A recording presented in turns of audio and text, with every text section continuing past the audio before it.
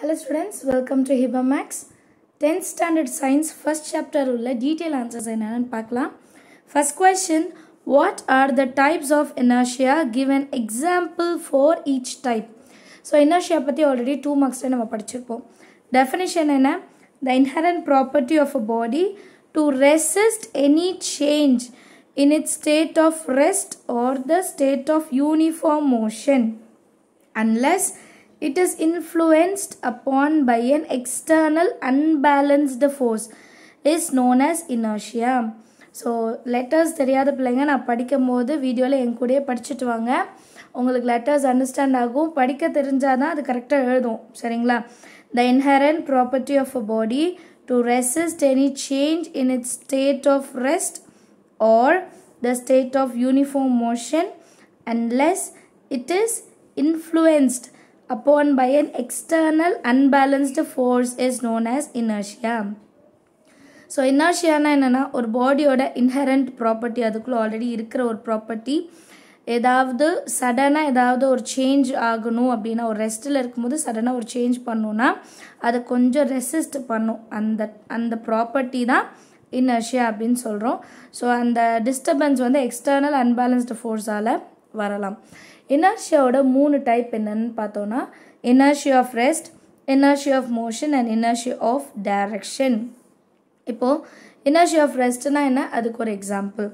The resistance of a body to change its state of rest is called inertia of rest.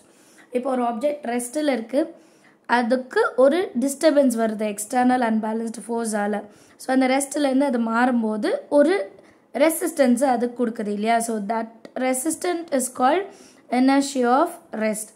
Example, when we vigorously shake the branches of a tree, some of the leaves and fruits are detached and they fall down.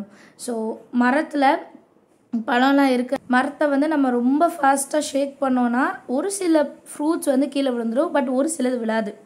So அந்த change of ரெஸ்ட்டை resist பண்ண முடியாதது வந்து கீழே விழுந்துடும், resist பண்ண முடியறது வந்து அங்கே இருந்துடும். அடுத்தது inertia of motion.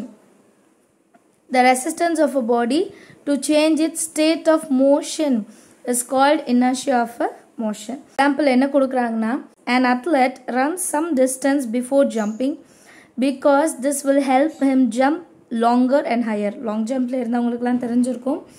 Long jump செய்ய முன்னாடி ஓடி வரதுக்கு கொஞ்சம் இடம் இருக்கும். அதில் வந்து நம்ம ஒரு 10 ஸ்டெப்ஸ் அப்படி அளந்து போவோம். நல்லா ஸ்பீடாக ஓடி வந்துட்டு அந்த மார்க் லைனில் காலை வச்சு ஜம்ப் பண்ணும்போது நமக்கு ஒரு ஃபோர்ஸ் கிடைக்கும். கரெக்டுங்களா? ஸோ அதுதான் சொல்லியிருக்காங்க. அடுத்து inertia of direction. The resistance of a body to change its direction of motion is called inertia of direction.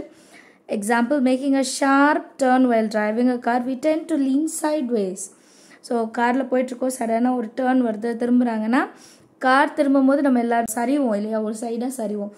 அதுதான் inertia of direction. எல்லாருக்கும் அண்டர்ஸ்டாண்ட் ஆயிருக்கும்னு நினைக்கிறேன். தேங்க்யூ ஸோ மச் ஃபார் வாட்சிங்.